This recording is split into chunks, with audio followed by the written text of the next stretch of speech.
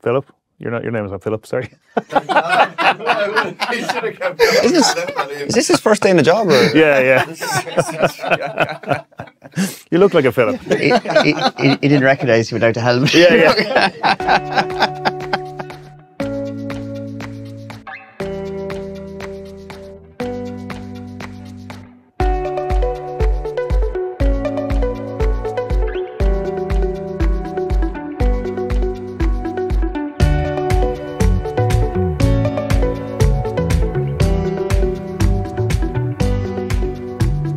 Hello and welcome to another episode of the Punters panel, brought to you by the From the Horse's Mouth podcast. That's a mouthful, if ever there was. And my name is Paddy Power. I'm delighted to be joined by Patrick Mullins, Fran and trader extraordinaire Joe Logue. So I had to look at my notes there to see my own name. Anyway, Punters panel is of course a show where we take questions from our dear viewers. And with the Cheltenham Festival looming large, we've got some crackers here for you lads today. We get stuck into those in a moment, but before we begin, some quick housekeeping. Firstly, if you're listening to this as a podcast, I'm obliged to tell you that you can also watch it on the Paddy Power Racing YouTube channel and subscribe to the channel while you're at it. And secondly, we do have Cheltenham tickets to give away. So all you have to do is leave a comment on this video to be in a chance of winning those tickets. We'll be picking 2 lucky winners to each win a pair of tickets to Paddy Power Stayers Hurdle Day at Cheltenham, which is, of course, the Thursday. Last but not least, if you're having a bet at Cheltenham, or indeed any day, please do remember to gamble responsibly. Right, let's start off. Is everybody ready? Yeah? Geez, the enthusiasm, lads. Dripping out of you like sweat off a horse after a 3-mile chase in 50-degree heat. Anyway, right, first up we got our good friend of the show, Vernon, who's getting straight into it, Patrick, with 3 quick-fire questions for you. 3 quick questions for Patrick. How suited to the National Hunt Chase does he think Embassy Gardens will be? Will Ashrow Diamond take on stablemate LOSSIEMOUth? Surely not. And I liked what I saw when Maureen won by 11 lengths up Punchestown, but I see there's no entry for Cheltenham. What does Patrick think of Maureen, and what's the plan, if any, going forward? Right, Patrick, 3 questions there. First of all, National Hunt Chase, Embassy Gardens. Yeah, look, he obviously, last year he ran way too keen in the Albert Bartlett, but that start is very different. It's a big field. It starts on a bend, which means everyone gets jig-joggy. It's downhill to the first fence, and it's always a cavalry charge, and that just blew his head. The National Hunt Chase start is much different. Since they brought in the new rules in 2018, it's always a smaller field. Obviously, everyone's not as much of a rush over 3 miles 6. So I think he should settle. He's only had 2 runs. Usually, you'd like to have more runs, but again, it's a different race now since the new rules came in. It's a smaller field. Experience isn't as much of an advantage. So he looks like he jumps. He looks like he settles. I wouldn't be worried about him running bad at the track last year. He has to have a huge chance. Okay, what I'm taking out of that is jig-joggy. And I think it's probably a positive nod for Embassy Gardens. Ashrow Diamond is taking on LOSSIEMOUth. Yeah, she was really good in Doncaster. I'm a massive fan of this mare. I think the only 6 horses who have beaten her over hurdles are all Grade 1 winning geldings. Marine Nationale, Irish Point, Imperi Pass, Teahupoo, Fast La Vega, Elete Thompson. They're 6 serious horses. And obviously LOSSIEMOUth is going to be very hard to beat, but Ashrow Diamond back against mares. She's had 2 runs. She didn't get to go to Cheltenham last year, but I think she's really high-class mare, and LOSSIEMOUth won't have it all her own way. Okay, well, that's interesting. And Maureen, what's the plan going forward? Yeah, she came out of Punchestown really well. We're really happy with her. The bumper entries aren't obviously out yet, but she'll be entered in that. Now, look, there's such a great mares programme. You've got Fairy House, Aintree and Punchestown all kind of late March and April, so she could go there, follow the Ashrow Diamond route, but at the moment she still is a possible for Cheltenham. Okay, great. Well, thank you very much for that. Okay, next we have Paddy, not me, with a question for Fran. Paddy. All right, lads. Question for Fran. If you were a stable jockey for Willie Mullins, what way would you split up the novice hurdlers and novice chasers? So, Fran, what way would you split them? And then we'll ask Patrick afterwards whether you get a job or not. Very, very simple equation to work out, isn't it? You know, what's Willie Mullins going to do 5 to 10 Sunday morning before declarations? He might know, or he'll tell somebody, but he's got to make a decision by 10 o'clock Sunday. Look, Starboard Supreme. I was blown away by Ballyburn at the Dublin Race Festival. The way he travelled, the way he went through the race, I just thought it was very, very taken. And I thought there's no way, based on that performance, that you'd step him up and trip. I thought the way he tanked down the back straight for Paul, the way he picked up, I can't see any reason why you wouldn't go for the Supreme Novice with him. Then you throw Mystical Power into the equation, and Both at Galway, okay, and he beat Samui, wasn't it? But in the Moscow Flyer when he won at Punchestown also, he's got that overdrive the last furlong and a half, and he really gets going. Just as jumping is slicking out for Supreme Novice, is only running Galway, is over easy fixed hurls. He's running Punchestown first run over conventional hurls. So you stretch him out and trip to allow for not being as slick a jumper, lack of experience maybe, would be an interesting one. And where he'd step up and trip, I think I'd go longer with the jumping in mind, maybe Mystical Power. Ballyburn looks maybe the more finished article at this stage. Now, we did see 25 years ago now, Isterbrack and Finnegan's Hollow separated for various reasons like that. And not saying Mystical Power doesn't have the speed, but maybe jumping wise, stretching him out and trip would suit. And then you throw Tully Hill into the mix, who's only got one entry in the Supreme Novice. But there is a supplementary stage, isn't there? So on the 7th of March, which I can't remember any horse being supplemented for different races at Cheltenham, particularly novices, but it is another equation after winning at Punchestown last week. So that's Supreme. The Bearing Bingham, the Albert Bartlett, where they start. One horse I'm really interested in, get Patrick's thoughts. Biller K. Dickey, is it, that won in Punchestown? I thought he was ultra impressive, and he's 20-1 and 12-1 for 2 novice hurls. Winner the flat in France over 1.5 miles, won over 2.5 over hurls. He just could be one at a double figure price that could be an each way proposition wherever he goes. But I'll start with Supreme, that's what I'd be thinking. And Dancing City, wherever he goes, I think the Albert Bartlett look very suitable. Lecky Watson, though, at a double figure price, he's probably a stayer in the making. Outran his odds in the Champion Bumper last year as well, but it's a lot of equations going to mix. But start with Supreme Novice Hurl. I think Ballyburn's the one I'd love to ride there. Mystical Power with a jumping mind, step him up and trip to the Bearing Bingham. Okay, Patrick. Simple really. Look, Ballyburn could go either way. He's not your natural 2-miler, but neither was Champagne Fever, and ridden appropriately, he won the Supreme. O'Toole wasn't really a 2-miler, he ridden appropriately, won it. So, but he could go like Sir Garrett, he could go 2.5. I think he's good enough to win either race. Mystical Power, yeah, his jumping, he's not a natural jumper. He is a Galileo, they probably often aren't. He can race quite keenly, and funnily enough, that 2.5 mile race, they end up going quite slow in a couple of years, and just, I don't know about running keen there. To me, he looks like a Supreme horse. He'll travel. I think he'll jump and will improve from, as you say, that was his first run over conventional hurdles.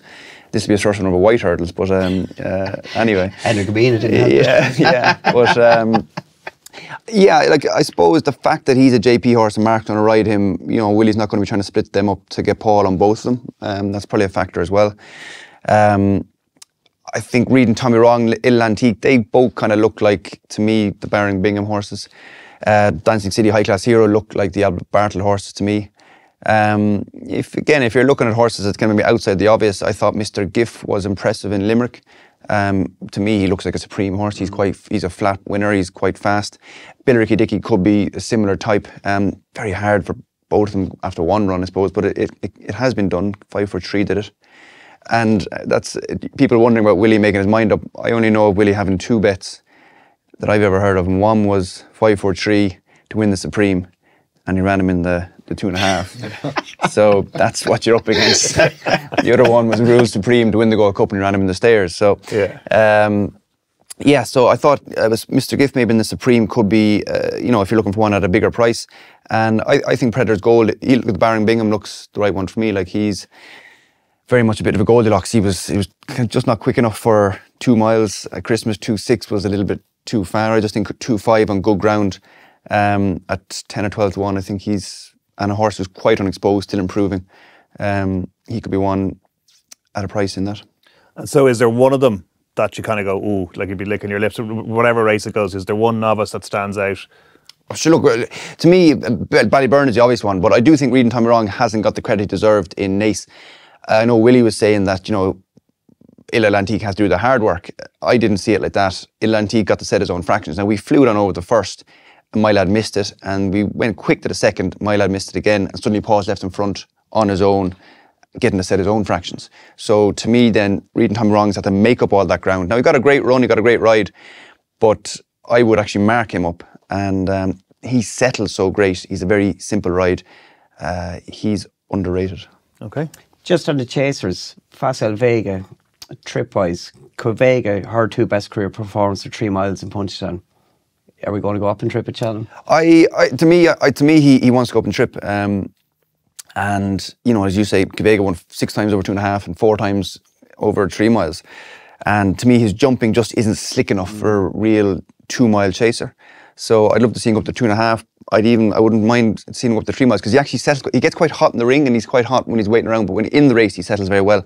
And the way he jumps, to me, he wants to go up and trip. But I have to see if Willie agrees. Just on Fossil Vega, Patrick, do you take anything out of, like, Leopardstown? He got beaten there as a novice hurdler, and then he got beaten as a novice chaser there as well. Do you think it's maybe a Leopardstown thing and he should improve for Cheltenham, or is it just coincidence? Not necessarily. I mean, he did win a Grade 1 hurdle in Leopardstown, and you know, when he got beaten there in his hurdle, it was, you know, the Joseph horse took him on. They cut each other's throats, and he won his bumper in Leopardstown. I think just, and then his 2 defeats there this year, they've been slow run races, because, you know, with another horse, with him, you'd love to maybe send him on, let him stride on, let him use his jumping, but because he jumps a bit careful, he's always just losing that half length. And I just think both races have turned into a sprint. I don't think he's a really fast horse. I don't think it's a Leopardstown thing, but I could be wrong. Okay. We'll see Gaelic Warrior and Fairyhouse.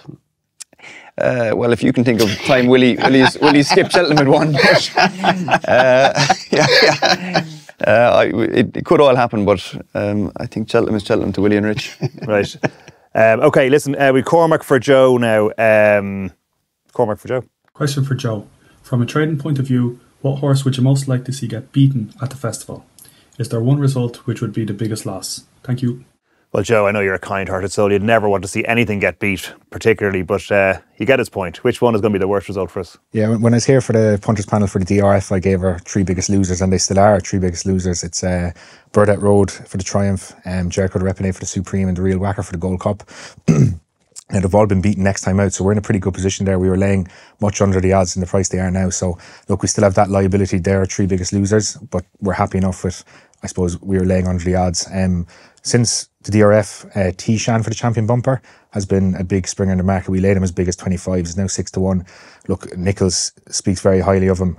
He was impressive at Exeter. He won by 7 lengths that day. He was weak in the betting, which was interesting. And Tom Malone has come out publicly and said he's the best horse he's ever bought out of a point-to-point field. So he's our biggest loser the last month. He'll probably be a big loser on the day if he shows up. Obviously, Captain Teague was 3rd in the champion bumper last year. So, look, if you can replicate that, it's a big sweat for us, Cheltenham champion bumper. Okay, great. Now, Andrew, a good friend of the show, has one for everybody. Hi guys, it's Andy in sunny Wolverhampton here. I hope you're all well. I've got a question for the whole panel today. What's your best bets in the handicaps this year? Fran, I'm particularly aiming this one at you, I suppose. What's the green and gold good thing? Go on, let us in. Well, Fran, will we start with you?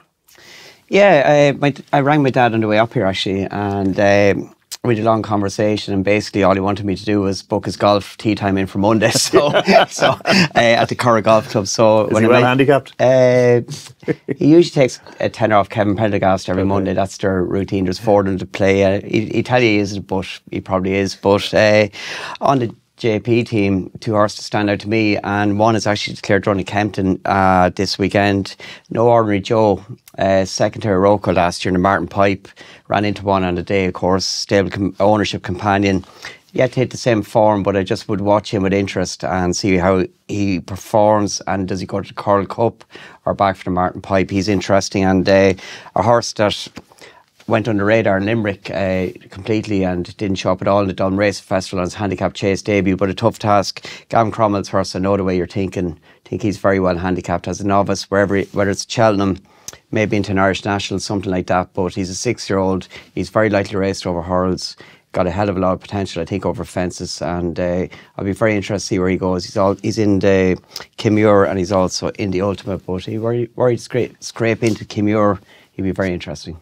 Okay, so no Ordinary Joe, and I like the way you're thinking. Yeah, I know the way you're thinking. I know the way you're thinking. Joe? I'm hoping Patrick gives me the vote of confidence here. I was doing the handicaps during the week, and listening to Gar Fortune, I thought it was interesting in the Martin Pipe. Look, his By Soldier Fortune has started him out over 2 mile, 6-3 mile. Dropped him back then on his 3rd start at 2 mile maiden hurdle, and he's behind Reed and Tommy Wrong. Staffordshire Knot was in 3rd. I think he's a good horse, and maybe didn't handle the track at Thurles the other day. And Walkaway Harry for Charles Burns is in 4th, and he won a Punchestown bumper last season, and probably one that will spring up in a big handicap at some stage. And look, by the end of the season, I think that form could look very good. He came out and won next time out then. So he has his 4 runs. He doesn't have a mark in Ireland or in England, so I wouldn't be one to be backing right now, but I think he's top of my list if you get the green light from Patrick, maybe. Well, does he get the green, like Razzie Erasmus up in the stands during the Rugby World Cup? Yeah, definitely. Like he's a nice horse, and his first 2 runs, you said maybe we were going too far with him, and but his running Cork behind Reed and Tom Wrong, that was very good, and then he backed it up then in Punchdown. So I won a Land Rover bumper on him maybe 3 years ago now, and he's always been a coach horse, always been very talented. So with 4 runs, he's unexposed, and as you say, what mark he gets will be interesting. Okay, you can also answer the question as well. Yeah, look, there was 2, I suppose. I thought Sam would just be interesting to see what mark he gets in England. He's a beautiful horse. Should appreciate good ground, better ground. Now, I know he won in Limerick at Christmas, which is the worst ground that you can win on, so maybe that won't be the case. But he beat Noble Yates. I think, that form is obviously Frank. Noble Yates probably did improve for the run. But he'll be interesting to see where he goes. We fancied him a lot in Punchdown last year, and he disappointed. It was his first run of the season, or his first run for us. But again, he's unexposed. I would give Old Castle and Mott another try. Whether he's going to get in, he might be actually too low possibly to get in. But that was a big ask in the Betfair. First run for us, first run in England and Ireland, first run of the season. He didn't run bad. Having to get reshod beforehand. He was very relaxed for a lot of it, but he did get wound up for the last couple of minutes. That's not a help. So whether he'll get in or not is the question. And Key to Bourbon is another one that could be interesting. He's 2 from 2, so he does stand out. But he's a horse that races like you want a nice handicap at the race. I think he only does what he has to, and I think there could be improvement in him.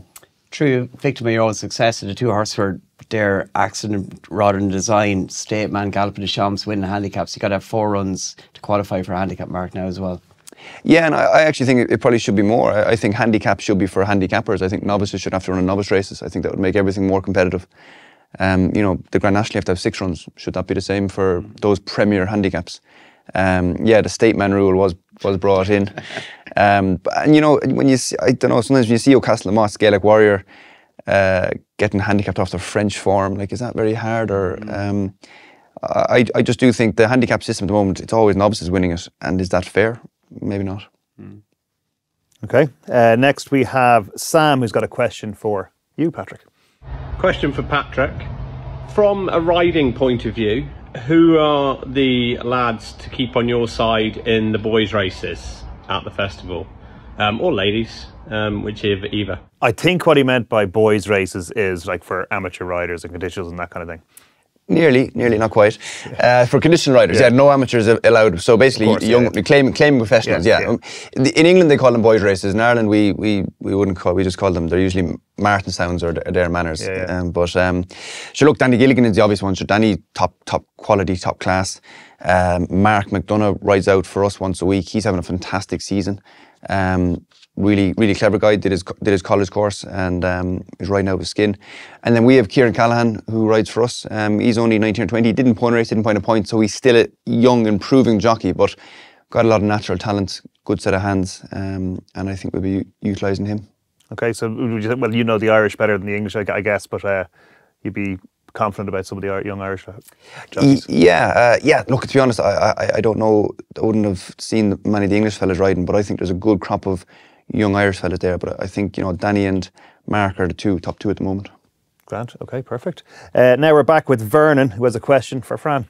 Fran, I'm with Rory DeLargy and being very keen on the chances of brighter days ahead in the Mares Novices Hurdle, but some people are doubting that she has the experience required to win a big race at the Cheltenham Festival. I'm wondering, Fran, how vulnerable is a lesser racehorse, a horse simply that's not as experienced as some she will face? How vulnerable is she to the electric atmosphere at Cheltenham? Okay, Fran, brighter days ahead. It's a good question, but you won't know till you go with a horse. She was very, very impressive at Navan, the way she went through the race and put daylight between herself and her other rivals. She's learning, run to run, she's learning and improving with racing, and she looked really like the finished article in Navan, but you don't know till you get to Cheltenham. For a young mare, young filly, it can be a little bit daunting. One thing she's got in her favour, probably, and Patrick might expand on this, is that she runs likely to run Thursday in the Mayor's Novice Hurl, I would imagine. And she could arrive into Cheltenham on the Monday, and she's going to experience a lot of the hustle and bustle from a distance, if you like, in the stable yard. They may well even go down to parade ring after racing on the Tuesday, just have a walk around and get a feel for the whole thing. So I wouldn't be a worry. I wouldn't be a worry for me. Now, again, if you see her going to start, that she's boiled over, there's white sweat on her, you're in trouble and you lower your fate after the first hurl. But at this point in time, given the experience of experience of the trainers, Gordon, to get her to the track and know what it takes to get there, I wouldn't be worried unless I've seen something negative in the lead up to the race in the moments when the jockey gets on board.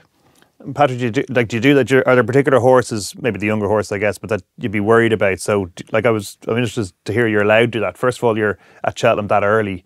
Like, surely they have enough. It's like a hotel. They have to like clear the stables out to get more horses in. And secondly, you're allowed to go down and just have a wander around on the days you're not racing, just to get used to it. Yeah, there's 2 yards, the top yard, the Irish yard, which is kind of a temporary one, and then there's the main stable yard, so you are swapping in and out. Some people arrive early, some people arrive on the day. Obviously the English horses arrive on the day, so they don't see it beforehand. But yeah, we get our first horses land in, the Tuesday horses land in Saturday, the Wednesday horses land in Sunday, and so on. So they do get to hear the microphones and the crowd and all that. The fact that she ran an 18-runner bumper, that she's had that big field experience, she's had plenty of runs. And the one thing about the Mayor's Novice is it's like how all the Cheltenham races used to be. It's a big field. So there is that, like I was saying, which the Albert Bartlett as well, there is that big field. So do you jump off handy, get a posse, but get all hustle and bustle and jig-joggy beforehand? Or do you drop in and get relaxed, but then risk running into traffic? And you don't see that anymore in the Triumph or the Supreme or the Barring Bingham. But in the Albert Bartlett and the Mayor's Novice and the Champion Bumper, because they're big fields, what Cheltenham used to be, that is an extra.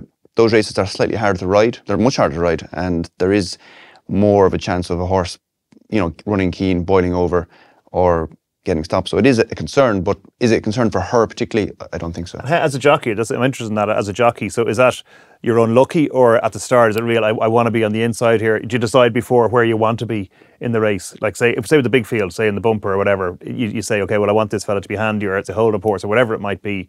Is that all about your position at the very start? Well, different jockeys have different ways of doing it. I was talking to Derek O'Connor as I was interviewing him, and he was saying, when he gets to Cheltenham, he doesn't mind where he is at the start. He just slots in where he's happy, where he's comfortable, where his horse is relaxed. I'd be the opposite. I want to get down if I want to be on the inside with a horse, because maybe he jumps left, or maybe because I want to get cover, or because I think the best ground is there. But it's the law of the jungle at the start. There's no you don't get down there and I'm here, you're there. So different jockeys, different races, and different types of horses. Some horses, you're just happy to take where it's comfortable. But if you have a horse that wants to be in front, or wants to be on the inside, or wants to be mid-div, third or fourth behind the leaders, there could be 4 or 5 other lads doing the same. And you might have to squeeze in, or you might have to hold your position. And of course, doing that, you're getting your horse revved up, more excitable. So that's they're uncertainties at the start that you have to try your best to get in the best position. Okay. Right, we're going to take a break now, so we'll be back right after this. Introducing Paddy Power's new money-back tokens for racing. The flexibility to choose the race in which you get your money-back offers. Claim your token via the homepage banners or through the promotions page. Add your selection to your bet slip from any eligible money-back race. Apply the money-back token to the selection. Choose your stake and place your bet. Easily track the horses on which you've used a money-back token in My Bets. Get your money back as a free bet if the horse finishes second, third or fourth. Get brand new money-back tokens with Paddy Power. Welcome back to Punters Panel. I am contractually obliged to tell you to subscribe to for the Paddy Power Racing YouTube channel. If you don't subscribe to it, your computer will self-destruct in 10 seconds. Okay, next we have Philip with a question for Patrick. Hi all, Philip here, all the way from Melbourne. I just have a quick question for Patrick. Just wondering, which ride are you looking forward to most at this year's Cheltenham Festival? Thanks. Philip? Your name is not Philip, sorry. Is this his first day in the job? Or? Yeah. You look like a Philip. He didn't recognise you without the helmet. Yeah. Patrick? I'm really looking forward to riding BeGambleAware. Might be the most obvious answer, but like this is probably his last year. I've ridden him for the last 6 years. You know, he ran such a great race at Nace the other day. I was gutted we didn't get up. He gave me a horrible fall in the race last year when he just headbutted the fence down the hill. But we put blinkers on him 2 days last year. He fell with me in Cheltenham and then he unseated me in Punchdown. So blinkers obviously are no-no. And, you know, I think his run, you know, he won before Cheltenham and Punchdown last year. He won after it. And then he's never won first out. He got within a short head of It's on the Line. If he could regain the Fox Hunter crown at 12 years old, that'd be class. And he's not an easy ride. Like he's 12 years old. He should be push button stuff, but he takes a lot of badger and his jumping can be in and out. But I like his idiosyncrasies, so he's the one I'm most looking forward to riding. So you sound like you just described a horse as a complete pain in the arse to ride, and you can't wait to ride him. I'm happy I don't ride him every day, but I do like riding him on the track. Yeah. Okay, BeGambleAware and the Fox Hunters after the Gold Cup. Now, Joe, you've been quiet for a while, so wake up there now. We got one for you from Andrew. Hi gents, my next question is for Joe.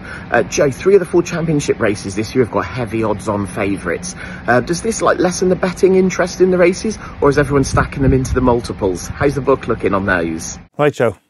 Multi-question first is interesting. It's something that's, I suppose, been more popular the last few years as kind of the race programme in Cheltenham's got more spread out and there's more short price favourites. But look, El Fabiolo, Constitution Hill and Galloping the Champ are the 3 championship odds-on favourites that Andrew is referring to. So, look, they're going to be a popular treble throughout the week. And if you put a 5 or 10 on, you're not going to get much back. But, you know, the sheer volume of business that we have over Cheltenham, it's going to cause plenty of headaches for us. And we'll have kind of a risk team that will be, you know, focused on day race books, but also monitoring the multis because, you know, the liabilities can get pretty big pretty quickly on them, especially, you know, if Willie rattles through the first 2 favourites and wins on the Tuesday, then we're going to have huge run-ups away from the championship races. But I think in terms of betting interest as well, like if there's an unbackable favourite for, you know, a working man, you know, 3s on, 4s on, anything like that, you know, very few would back it. If there's not an each way option against it, you know, that kind of leaves people a bit stuck. It's kind of difficult. Cheltenham maybe is a little bit of an exception to the rule. You know, we all know people that will save money and put away money to have a bet in every race at Cheltenham just because it's such a huge occasion and the biggest week of the year. But I think, you know, not to be all doom and gloom, but if National Hunt Racing serves up short price favourites and small fields throughout the season and then we get to Cheltenham and it's kind of more the same, you could potentially see that betting interest maybe falling down a small bit in the next few years. But at the moment, it's okay. Cheltenham is the exception at the moment. Would you say it's all the Mullins' fault? No, I wouldn't say that. I think like you look at yards like, you know, the Mullins yard and Nicky Henderson and things, you know, they've huge owners there and like, you know, Cheltenham is the target. And, you know, I think these days, you know, I don't know, I don't train horses nor have any insight to it, but I presume with, you know, the technology and the insight you have these days, it's much easier to prepare a horse and target him for Cheltenham. That's what, you know, the big trainers are doing and that's what the big owners want and that's the name of the game. And look, that's just part and parcel of it, really. Look, Willie has to do his job and we'll do ours, but look, hopefully we can find a compromise somewhere in the middle anyway. I'm only taking the mick, Eddie, by the way. Before you walk out, it's not your fault you're good at your job, Jesus. Right, Matthew for Patrick. Okay, folks, I've got a question for Patrick. Now, Cheltenham Festival winner, what are the pros and cons of buying a horse out of France or an Irish point-to-point winner? Willie Mullins seems to be going down the French route. Patrick, the negatives and the positives. I'll just repeat the question because I'm sure you were distracted by the fact that he borrowed his granny's coat. But so why buy from France basically versus buying out of the Irish point-to-point scene or something like that? Well, the negative is that I can't ride most of the ones that come to France, so that's not a good thing. But look, a couple of reasons. One is you can buy in euro because it's very strange. You know, you buy point-to-pointers in sterling, and when you buy in Wexford, you buy in sterling as well. So they seem to have gone over. I didn't know that. Really? Yeah. They only use sterling in Wexford. So it's a bit cheaper, and obviously you're not buying at the sales, so you can buy privately. So a lot of people, you know, don't want their horse to have a big sales price, you know, and obviously the point-to-point guys have to go to the sales with a lot of their horses because they bought them from the sales, and there's all sorts of agreements going on. But being able to buy private and in euro in France is definitely an advantage. I think for us personally, we had a lot of good contacts in France. You know, we used to go to France. You know, even back to Dawn Run, winning on Auteuil. Pierre Boulard is a fantastic contact to have there. So we have a lot of relationships there. And, you know, as well, they're buying them from the racetrack, which is perhaps, you know, it's more professionally ran, obviously, than a point-to-point. And, you know, some people have a little more confidence in that. But we have lots of success from point-to-pointers as well. Enner Gabeen came out with an English point-to-point, didn't he? He's French bred, sold in Ireland, won an English point-to-point, and came back here. Yeah. So, look, it's there's different reasons, but I think really we happen to have a lot of good relationships and contacts in France. Just on that, Patrick, you know, you were saying about the sales houses having agreements, and obviously if you're a seller, you're looking to win first time out and you know, try and get back, you know, a bit of profit to run your business. Like, do you think it has an impact on horses like being drilled to win first time out, like Willie and your operation buy a lot of placed horses, like Album Photo fell 3 out, and you're looking at horses that potentially can place and have scope to improve and that you can improve? Do you think there's a pro and con of, you know, buying a horse first time out or something that you can work on? Yeah, look, I think there is an advantage to the 4 point-to-points that we are getting horses readier quicker, you know, rather than waiting until they're 5 and 6. I think the point-to-point lads are good at not drilling them, you know, but there is obviously, we're only maybe doing this in Ireland for maybe 10 years, whereas in France they're doing this for the last 30 or 40 years. So maybe they have a slightly better way of training younger horses, but the point-to-point lads do a fabulous job. We've had lots of success from the point-to-point lads.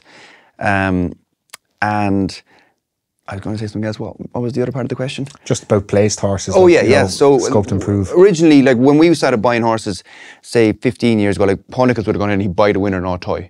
And we wouldn't be able to afford that. So we started buying horses down the country. So winning maybe in the likes of Tremor or Clomel in France, which would be like Undersow, Cuvega, or buying horses that were placed. And that was purely because we could, you know, we could afford them, whereas we couldn't, at the time, we couldn't afford the winners. And also when you buy a placed horse, you're able to come over here and win a maiden. So you can start and work up. It's much harder when you buy a winner. You know, obviously, I think Gallop and Champs and Duvan were able to come. Well, Gallop and Champs, it took them the whole season to get into the swing of things. But if you have to start off in winners' races, there's not a lot of winners' races in Ireland. You nearly have to go straight to graded races. And it's just not an ideal start to your time here. So there is pros to buying horses that have been beaten. They're slightly cheaper as well. And if you can look at a horse that maybe pedigree-wise or physique-wise might be long-term better than the horse who won, might have a sharper pedigree or a smaller physique. Sorry, you just said at the start there that you can't ride the ones from France. Is that just not like French things, or? No, big fan of the French. But if they ran in a bumper in England, if they ran in a bumper in France, or they ran over hurdles as a 3-year-old, then they can't run the bumpers here. So I can't ride them in bumpers. I can ride them, of course, in professional races. But if there's the odd one, say Alaho had ran in a 4-year-old race in France, a 4-year-old hurdle, so he was able to come back and run a bumper. I managed to get him beaten a bumper, but normally they're not eligible for bumpers. Okay, fair enough. Right, we have Vernon again bringing up the hat-trick. Another one for you, Joe. In recent years, I'm proud to say I've managed to tip up winners at 50-1 and 28-1 at the Cheltenham Festival. But I think with each passing year, it gets more difficult to find one at a big price. Now, can Joe spot one in the anti-post market right now? Something he thinks is overpriced, even taking into account the non-runner money-back offer with Paddy Power. And I wonder, what happens at Paddy Power Towers when their colleague Frank Hickey, the man himself, tips up one at a big price? Does Joe or his colleagues, what do they do? Do they run for cover and slash the price about that horse? Okay, Joe, that felt a bit like just an excuse for a massive flex by Vernon. So he should be a trumpet in the back there, shouldn't he? We should get him on the panel next year. I was thinking I'm in the wrong place. 33 and 51 winners, but you get his point. Is Renton at a big price there? Yeah, at the moment it's a bit difficult. We've gotten non-runner money back at the moment, so the prices are maybe a bit condensed. With the fact that if the horse doesn't show up, you get your stake back, obviously. But I was looking through it and thought Cool Survivor was interesting. Again, he's entered in the Ultimate, the Plate, and Kim Muir. And you know, if you want to take a swing anti-post, Gordon seems to like to have one for the Kim Muir. Look, he was sent off joint favourite for the Martin Pipe last year off a marker 140. He's rated 135 over fences in Ireland. He was a neck beaten to Quilixios on Chase debut, who's now rated 150. 2 good runs after. So look, he's going to get a few pounds from the English handicapper. But look, in and around the marker 140, he's always looked like a horse that could improve for fences. So yeah, I think there's 20s out there in the market at the moment. Cool Survivor. It's not as good as 33-1 or 50-1, but look, 20s anti-post. You'll never be as good as Vernon. That's okay. Exactly, that's okay. And to his point about, like, say, for example, if you're on or Frank's on, you nap something at 12 or 14-1. Do you actually see it's kind of weird? Like, would you get in trouble if that wins or anything? Or Maybe not at 12s. Like I suppose cardinal sin really would be that, you know, if, you know, Patrick's talking about big races like the Albert Bartlett, if you've, you know, 100 to 1 winner of that and he's a loser in the book, it's probably not ideal. Like you don't want to be laying, you know, you lay, you know, 100 to 1 for a time, but once the liability, you know, the liability gets huge on those selections. So if you do see a run of bets, like you're going to give it a cut. If you don't cut it and it miraculously wins at 100 to 1 and it's a huge loser in the books, it's a bit of a disaster. Ethical Diamond might be one of them. Was he 100 to 1 after Leopardstown? He might have been put up by a big enough price, and he was kind of half fancied that. Was he put up by you? No, Rory put him up maybe, but a couple of people had him at 100 to 1 for the Triumph post Leopardstown, but I was hoping he was going to go for the Boodles, but anyway, that didn't work out. Okay, you done? I think so. Great, perfect. Okay, right. Brendan has one for Patrick. Hi guys, my question is for Patrick. Patrick, when it comes to deciding who you ride in the bumper, is your decision solely based on what they've done on the track, or do you take into account their work in the lead up to the race itself in the last couple of weeks in particular? Thanks guys. So how do you choose what to ride in the bumper? It just depends. Like, look, if there's a year there when you have Appreciated and Fasavague and they bolt up in Leopardstown, you're going to ride them bar they're going backwards at home or something. In a year like this year, obviously you're trying to judge up what the form is, you're trying to see how the form lines work out. But basically, yeah, like even last year, it comes down to the work they do at home. And so even last year, it was between It's From Me and Factor File. And the last bit of work for Cheltenham, I rode It's From Me with Factor File, and there wasn't much in it. But It's From Me was very keen. And I just said to myself, he is going to be a horrible ride in the bumper, whereas Factor File, I can ride him wherever I want. So I rode him because of his temperament. But this year, I'd imagine it'll be what's working best in the last week, and then I could choose the wrong one. And does it bother you if you choose? I know, like a Team Mullins and all that kind of stuff, but I mean, is this the one race where you get to choose which one you're riding? So therefore, you really want to get it right. Yeah, it is really annoying. And I remember the year I rode Appreciated, and all year we thought Fernie Hollow was the best of them. But again, he was an awkward ride. He was a hard ride, so I chose Appreciated, and he bolted up with DRF. So, but I was walking back in, and I was not in a great mood. And Mikey Fogarty is just where you walk back up the parade and he goes, I told you, brother, I told you, I backed him at 33s or something. So, yeah. So you're delighted for him, were you? I was delighted for Mikey, yeah. I was really happy for Mikey at that stage.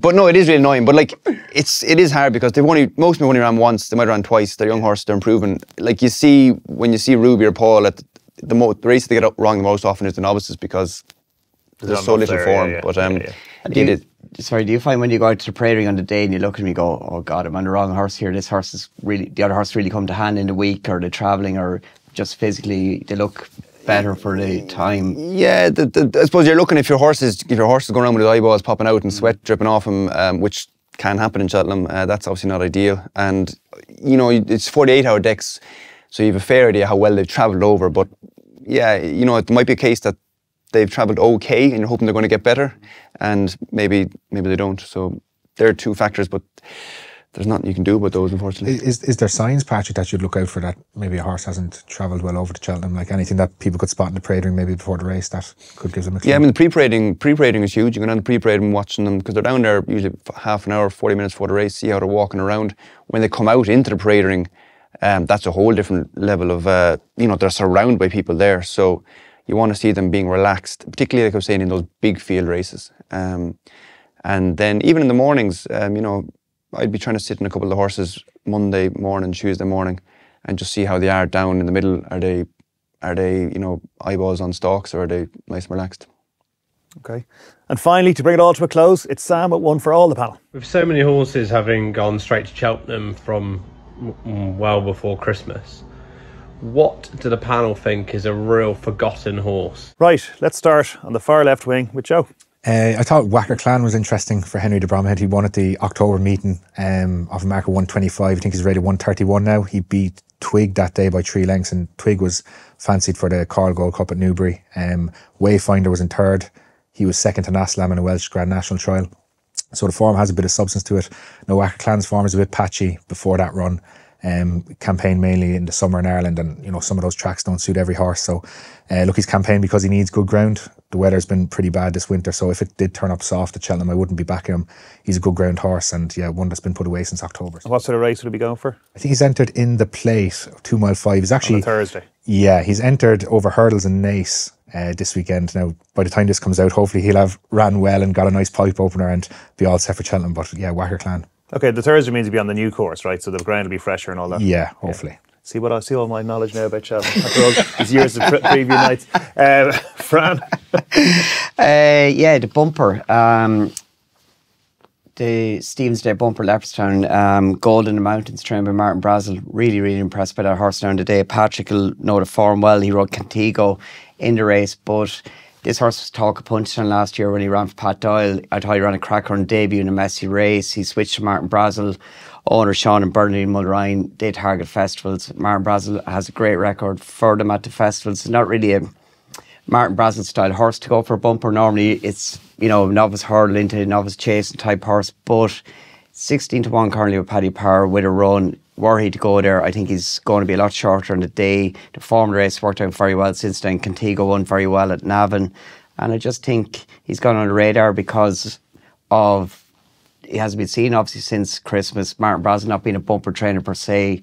If he turns up on a day, you can take it that he's going very well. He won't run unless he's totally happy with him.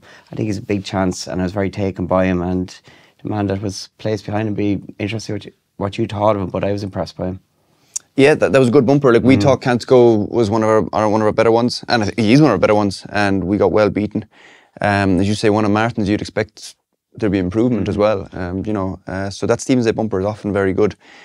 I know I rode Fernie Hollow and Champagne Fever in it. They both got beaten in it and went on to win at Cheltenham.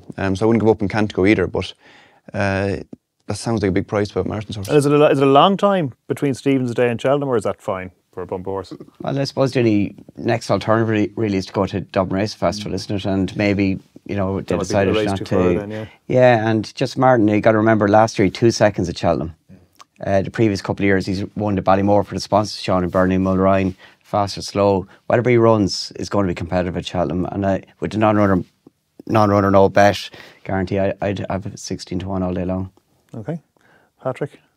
The Forgotten Horse, I just think appreciate it. I'm a huge fan of him. I think the race he ran in the John Durham when he split the two best staying chasers in the country, Gallop and the Champs, and Fast or Slow was a great run.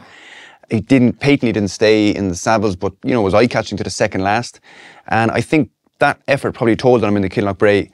The Kilnock Bray was also ran in the middle of a rainstorm, and some horses like people can just say, not today, but pack this for a game of soldiers. Yeah, so maybe, but I think it was probably just a bit soon after not getting a hard race Christmas. So if you took his John Durkin run, he runs better around Cheltenham. I'm not sure the Ryanair is the May West race this year.